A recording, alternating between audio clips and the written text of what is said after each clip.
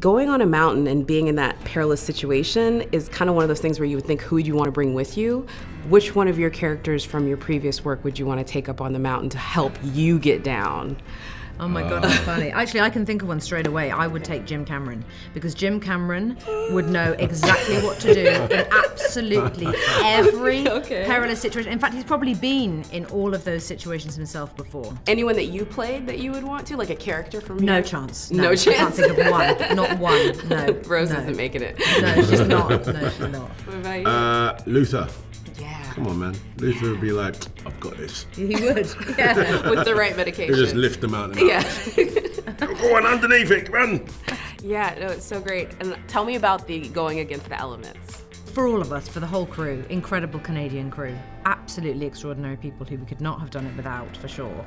But going through the ice, you know, I was never meant to go through the ice. They had decided that my stunt double, Janine, was absolutely going to do it. And I remember just thinking, oh, damn it! I want to, you know, water's my thing. Like, I do water and ice. Like, I know. A few times now. You know, and I was in there, and what they had done was they had submerged a large barrel that was kind of a little deeper than a hot tub under the water, and the water was just cold. Ice anyone? But I turned to Hanny and I just said, you have to let me do this, because you can't get the shots that I know that you want. He was like, but the studio keep telling me I can't put Kate in the thing. I was like, okay, watch me. And I just got in. I was like, right, I'm doing it. I'm doing it. I remember that day, it was tough. I mean, you know, Kate was a G, because we weren't in a heated room, it was freezing.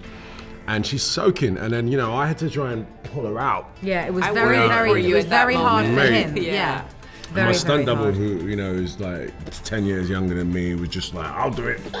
I was like, no, I have to do this. I have to, I can't let Kate go down there. You know, by that stage as well in filming, like, every experience that we went through, we kind of like, we're not in green screen, this is really happening really to us. Doing you know, all we're of really it. doing it. So we were really G'ing each other on. You know, and I remember pulling her out, and we did it a couple of takes, and everyone gave a fucking round of applause to her. It was great. It was great.